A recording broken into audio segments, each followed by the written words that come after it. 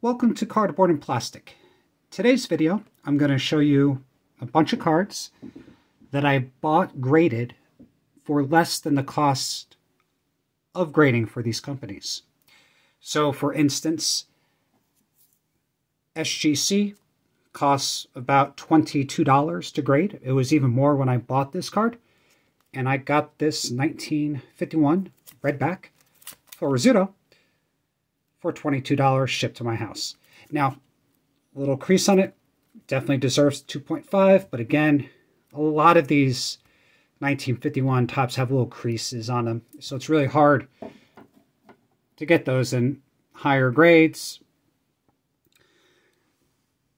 And I am a Hall of Fame collector, so I like the Hall of Fame rookies, so the majority of the cards I'm going to show you are just Hall of Fame rookies that I want slabbed for my collection.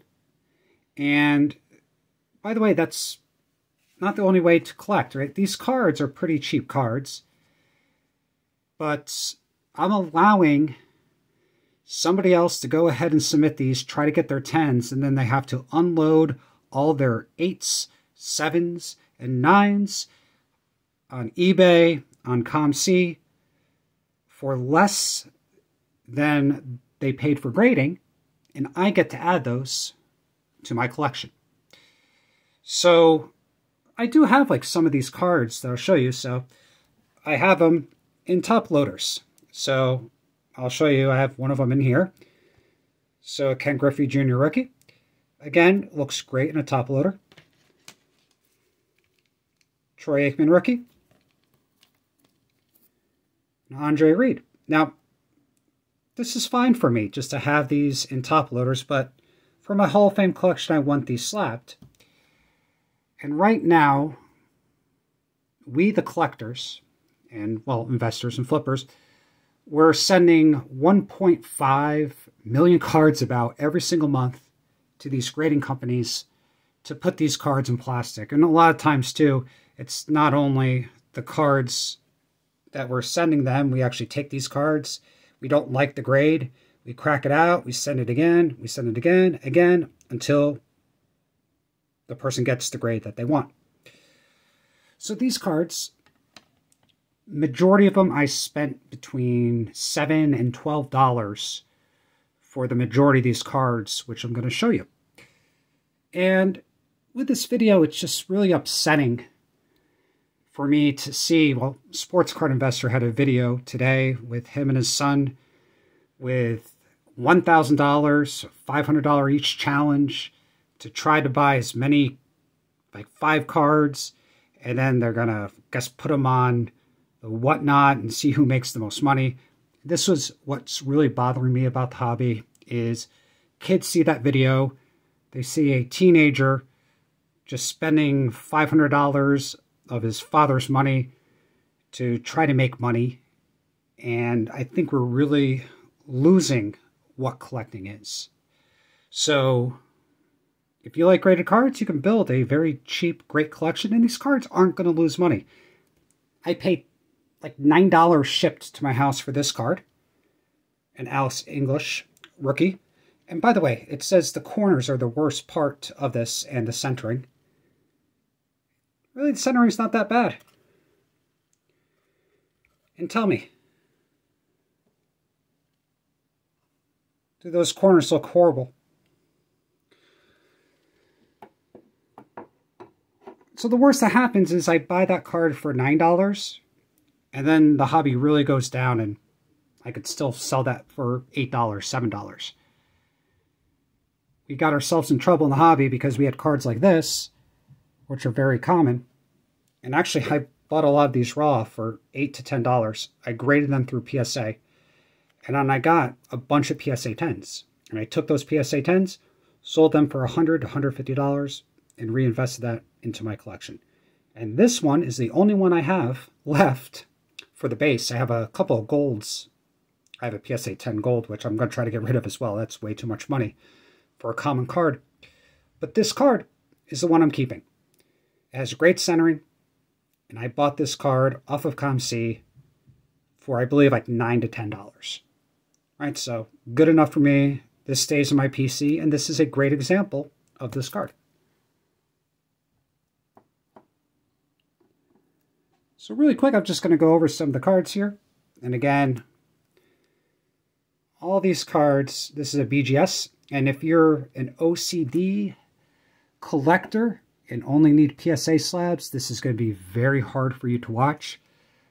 Just there, I have a CSG slab, SGC, HGA, and I have a BGS slab.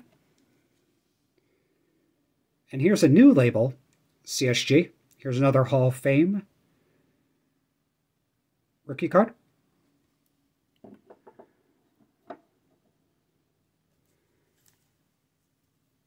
A great PSA 9, Barry Sanders.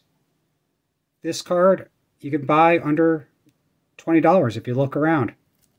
A lot of people got these graded. And they keep the 10s or try to sell the 10s for a lot of money, and they have to get rid of those 9s. Here's a beautiful 8.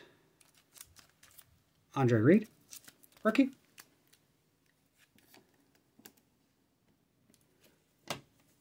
Not a Hall of Famer, but a Mark McGuire, and decently centered. And I really like these SGC slabs with the old, with more of like the 80s and the 70s. The vintage cards look much better. I don't really like the chrome in these, but they're still not bad.